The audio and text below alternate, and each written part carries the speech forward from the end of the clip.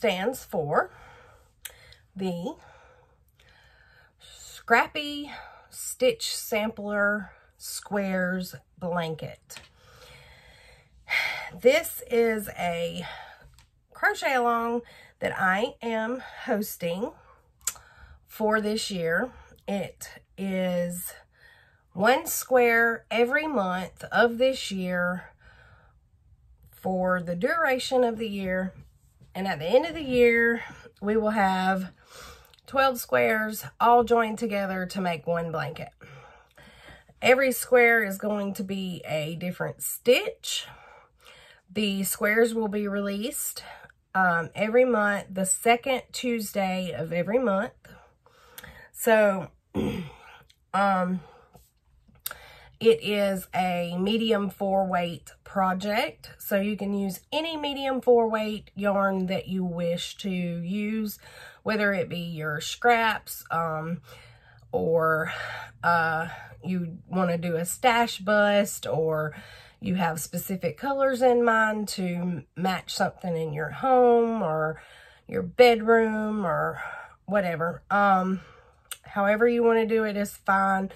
I am going to be using my scraps and my stash, and I'm using all acrylic yarn. You really probably want to try to stick with the same fibers, whatever you start with. You know, if you use acrylic, I would stick with acrylic throughout the entire blanket. If you do wool, you know, stick with wool throughout the entire blanket. You really don't want to mix your fibers depending on how you plan on caring for the blanket, because a lot of your wools will felt if you put them in the dryer. So just keep in mind with that. So yeah, and the first square of this blanket is going to be the moss stitch, and this is the first square that I done. And with this one, I used, this is just to give you some examples of how the different yarns can affect the stitches. So this was like a variegated yarn, and then I used this darker gray color to do my border with. And then this one is the one that is in the tutorial, and I sort of striped with 2 different colors, and then used a different color for my border on it. And then I have another little swatch here for an example of how this stitch would look if you striped every single row. With this one here, I changed colors every 2 rows. On this one, I was changing colors every single row. Now the difference being is with changing colors every 2 rows, you can carry your yarn up without having to cut it and weave in all those ends. If you decide you want this look, then you would have to cut your yarn every row and weave in all these ends at the end. It's totally up to you. If you don't mind having to weave in ends, by all means, because this looks awesome. To me, all of them look awesome. So, that being said, those are the ideas for how your squares can look. So, yeah, let's head on over and get started. All right, so to make this January square, I have chose these 3 colors. I'm going to be using this, I love this yarn in this grape color, and this is some of my scrap yarn, and it's red, I don't know what color, and then this yellow is what I'll be using for my border color. You're going to need some scissors and a 6mm crochet hook. And if you prefer to weave your ends in with a yarn needle, you'll need a yarn needle. However, I'm going to be crocheting over mine. So, let's get started. Here. All right. So, the first thing that we're going to do is we're going to...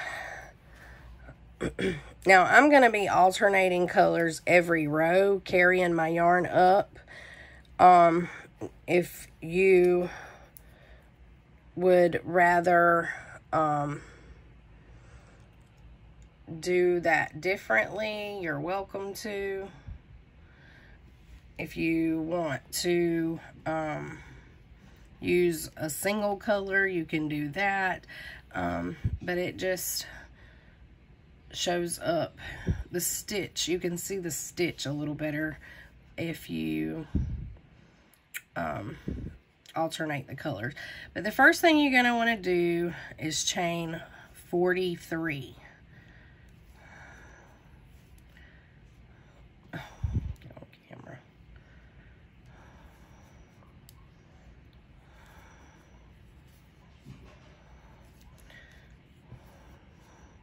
So go ahead and chain your 43 chains.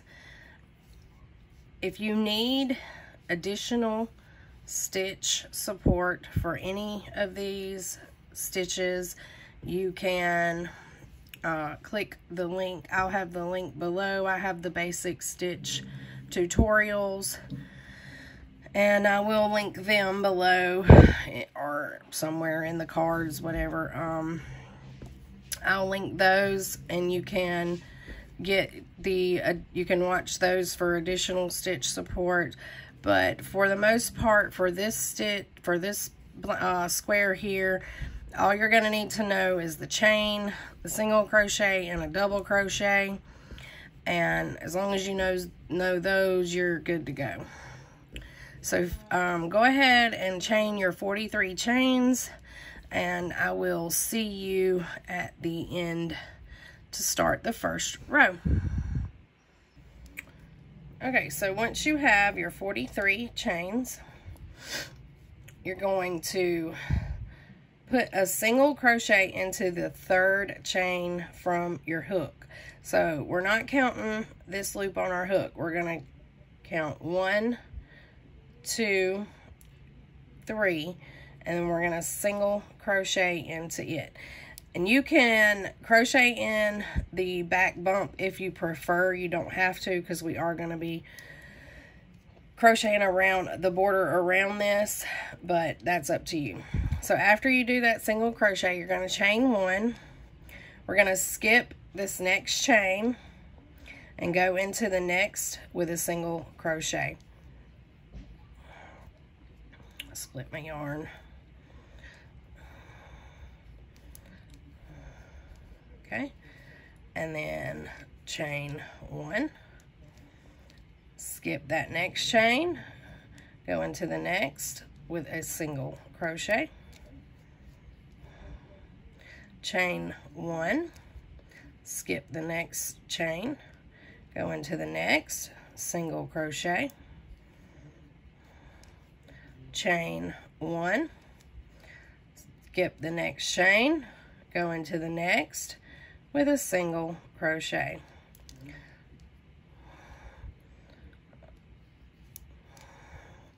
Just like that. So I think you get the point.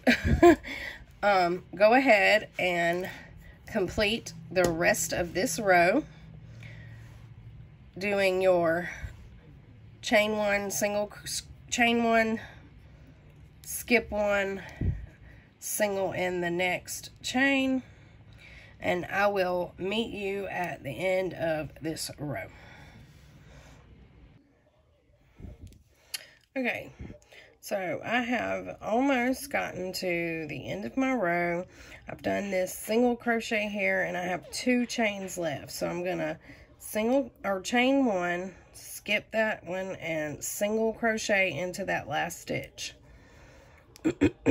Now, because I'm carrying my yarn, I'm going to be doing 2 rows of purple, 2 rows of red, 2 rows of purple, 2 rows of red. So whether you're changing color during this square or not, at the end of this row, you're going to chain 2 and turn your work. And then we're going to not worry about this stitch here.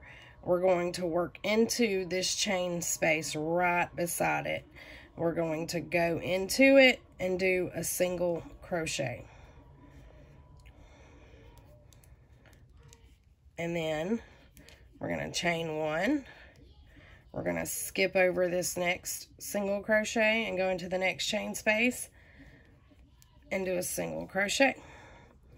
Chain 1, skip that next single crochet, go into that next chain space, single crochet.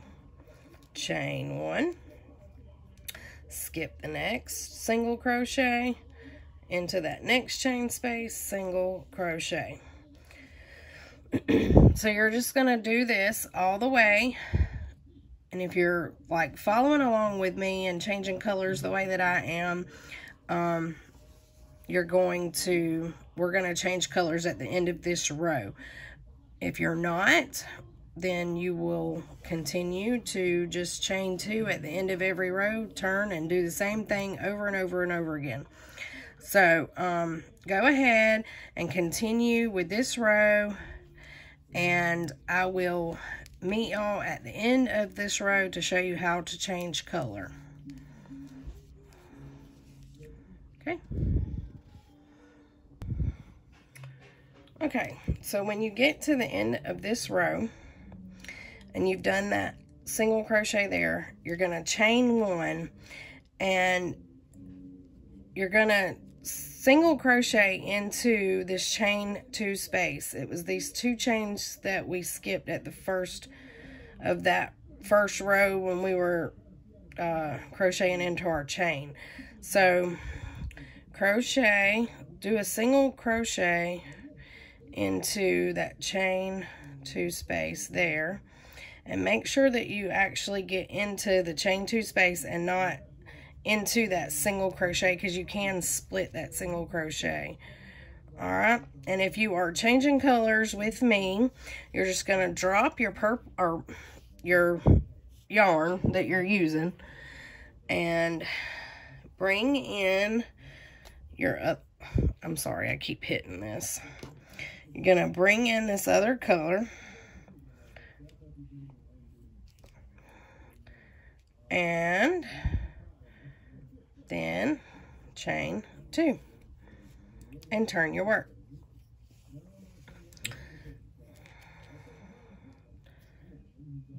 And then we're going to skip that first single crochet, go into that chain space with a single crochet, chain 1, skip the single crochet, go in the chain space, single crochet,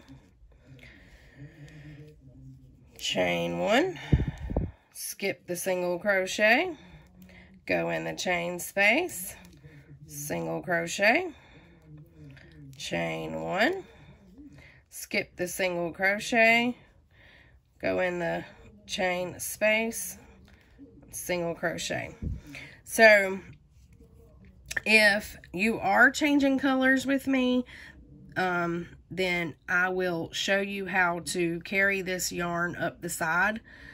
If you are not changing colors and you're only using one single color, then you can just continue on with your square and just keep turning your work every row, chain 2 at the end, and if you are changing colors, I will meet back with you when I have completed 2 rows of this red to show you how to swap back to your first color. So I will see you back in a few minutes. Okay, so I have done my 2 rows of my red. So now what I'm going to do, I've done my single crochet and my chain 1 there. So I'm going to go into that chain 2 space right at the end of that row. And I'm going to pull that loop, but I'm not going to complete that single crochet. I'm going to take my first color yarn and I'm going to just pull it up into there like that. Now don't pull it too tight, kind of stretch it back out a little bit so that it doesn't bunch your end of the row up like that. So kind of pull it back a little bit, then do your chain 2 and turn your work.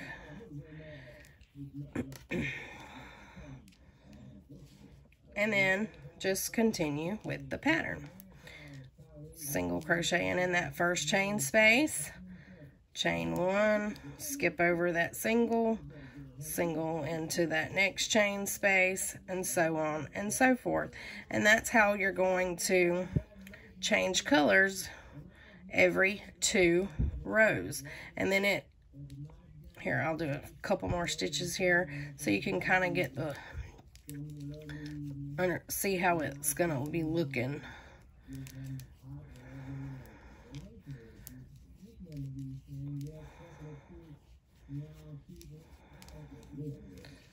So it'll give you that really cool look there, so you can actually see the stitch. So everybody, whether you're changing colors or not, we're going to do this for a total of 42 rows. So a way to count these is by counting your single crochets. So like right here, here's 1, and you can just zigzag them. So 1, 2, 3, 4, 5. So you'll just zigzag count up until you have a total of 42 rows. And if you are changing colors, once you're ready, you've done your 2 rows of this color, and you come back, you're just going to pull in that last chain 2 space. When you pull up that loop, don't finish that single crochet, then just pull up your second color to bring in your second color back. So go ahead, everybody, do the total of 42 rows of this, and I will see you back when I have completed my 42 rows, and I will show you how to start the border rounds. Okay, so I have completed my 42 rows of my square, and you'll notice when I got to the end down here, I did not change colors again. I completed that last single crochet with the current color. So I am not going to be changing colors at this point, but I am done with my red.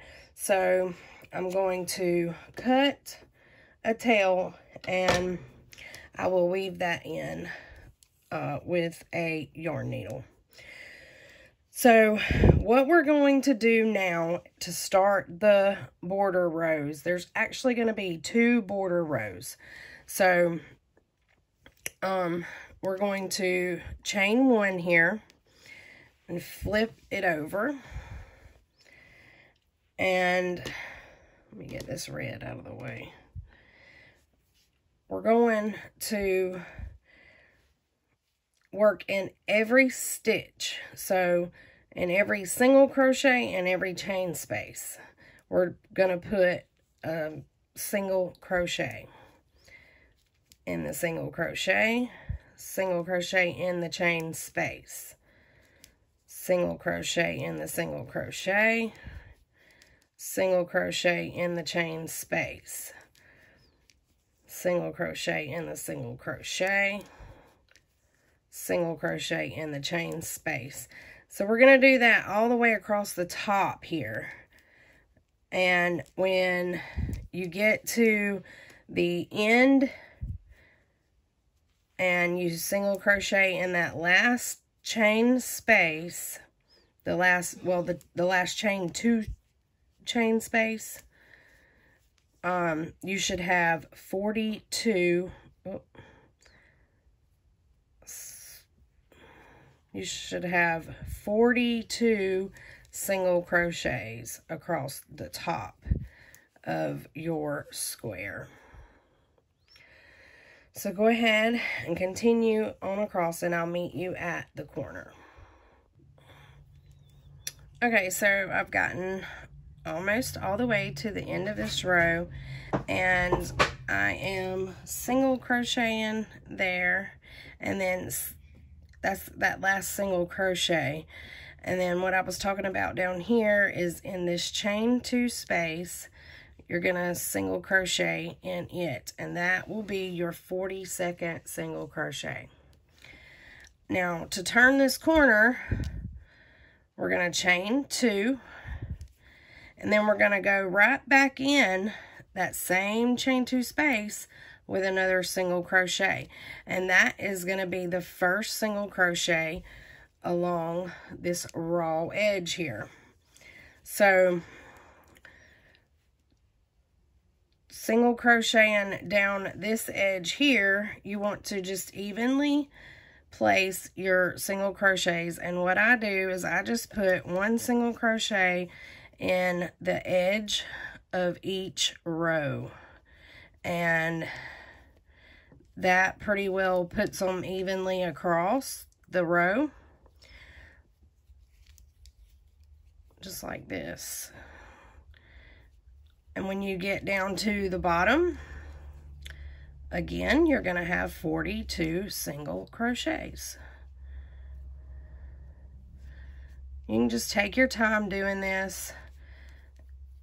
I always try to get 2 loops on my hook when I'm going through that edge, just so that it will hold really good. Just like this. And I just put 1 in every single edge row. So go ahead and continue down, and I'll meet you at the other end. Okay, when you get down to the end of this row, I have single crocheted in the edge of that last row there. And now I'm going to chain 2. And I'm going to go right back in that same place and put another single crochet for it to be the very first single crochet of my row here. Now, when we turn to go down the foundation row here, I'm going to be crocheting over my tail here. So now the way we're going to do this is you have your first single crochet in the first stitch there, okay? So your second one is going to go right here beside it, and I'm just going through that chain area, okay? And like I said, I'm going to crochet over my tail, and then after that, I'm basically just gonna go in these chains with my my single crochets, every single stitch and every single chain, just like up top, only you're doing it at the bottom of the row instead of at the top of the stitches. So just like that.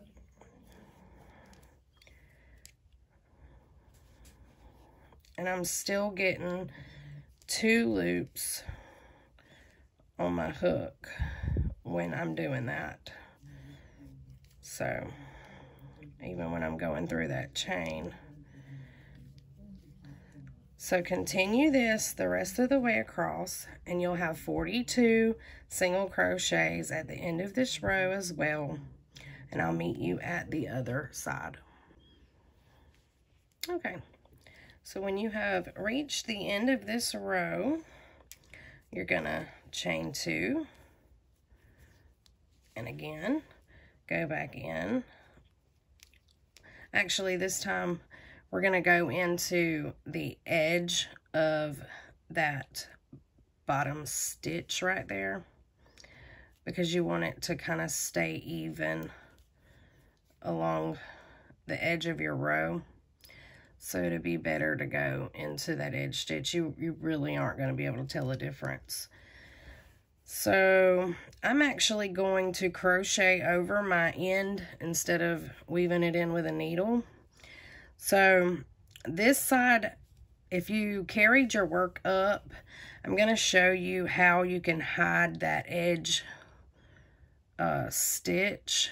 So when you are going in to get your stitch to do your single crochet, just go under that carry strand as well as the edge row, and I'm going to show you what it looks like. See, now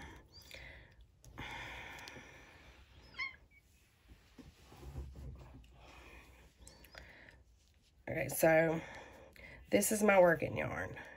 This is that strand that I carried, and there is the strand that I'm going under to do my single crochet. So I'm going to do my single crochet, and it hides that. Now on this next row here, I'm gonna go and hide that red as well, just like that, and do my single crochet.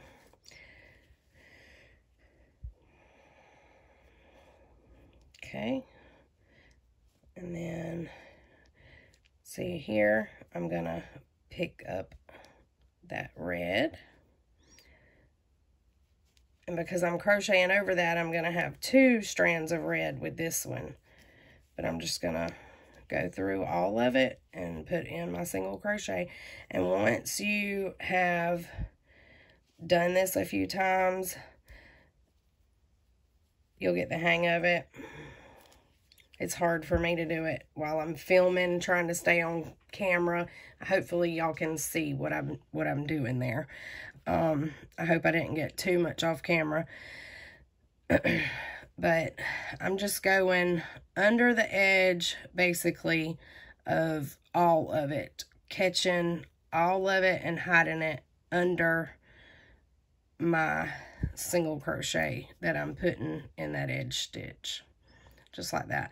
So you're just going to want to do that all the way down, and then I'll meet you at the end of this row at the beginning of the round. Okay, so I have gotten all the way back down here, and I just want to show you, if you do happen to run out of space, kind of like I did, just sneak your last, because I have 41 stitches there, just sneak your last stitch in that same place. It's not going to be noticeable. And then we're going to chain 2, and then just slip stitch to join to that first single crochet that we made. And then from there, we will tie off just like that. And we are ready for the second row of the border. Okay, so for the second row of the border, I am using this yellow color for my border, or for my second row of the border. I'm going to put a slip knot on my hook, and you can pick any of your chain 2 spaces, be fine. And I'm just going to join my yarn with a slip stitch. Well,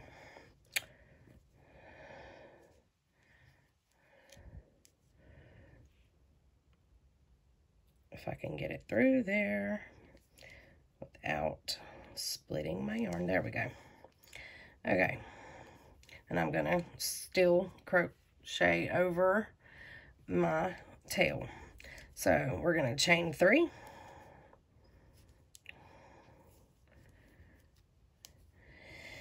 And we are going to put a double crochet in that very first stitch and in every single crochet across this row. So put 1 single crochet in every stitch, and I will meet you at the end of this row. Okay, so once you have put a double crochet in every stitch across and you have come back to your chain 2 space, in that chain 2 space we're going to put a double crochet, chain 2, and another double crochet, and then we are going to just double crochet in every stitch all the way across again. And we're going to do this around the entire square, putting 1 double crochet in every single crochet, and in every corner 1 double crochet, chain 2, and 1 double crochet. So continue this all the way around, and I will meet you back at the beginning of the square. Okay, so once you have double crocheted in every stitch around, you get back around here, you're going to put 1 double crochet in that chain 2 space, chain 2, and then we're going to slip stitch to join to that chain 3 that we started with, just like that. All right, then we'll cut us a tail, fasten it off, and then we can just weave that in. If you did like I did and crocheted over all of your tails, then that is the only tail you will have to weave in. Now, I'm going to zoom out some here so that you can see the full square. Okay, so this is what your square will look like if you did it like mine. Now, if you did it in a solid color, then it will just be 1 solid color. It will have a little bit of a ripple to it. It's okay. You can block it if you want to, but it's really not necessary, because you can, I mean, it for the most part lays pretty flat, and once we get the rest of the squares added to it, it will flatten out more. And then you can also block the entire blanket at the end if you want to help everything lay the way you want it to. I am not going to block mine, but that is the finished square. That is January. So there you go. We'll see you next time.